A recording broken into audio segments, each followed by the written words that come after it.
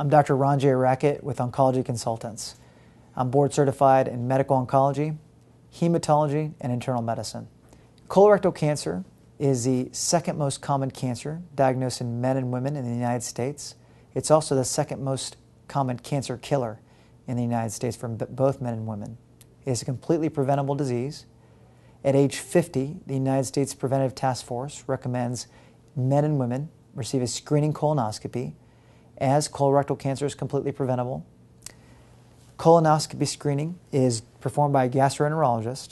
This is a diagram of the colon. The colonoscope enters through the rectum, traverses through the whole colon, looking for polyps such as this one.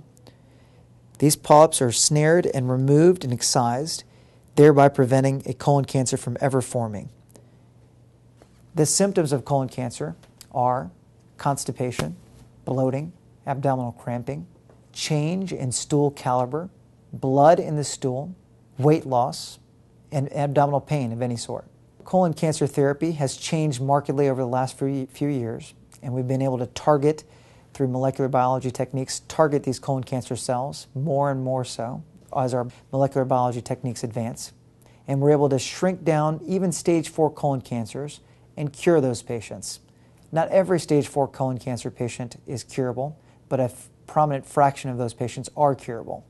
So therapy for colon cancers include chemotherapy, surgery.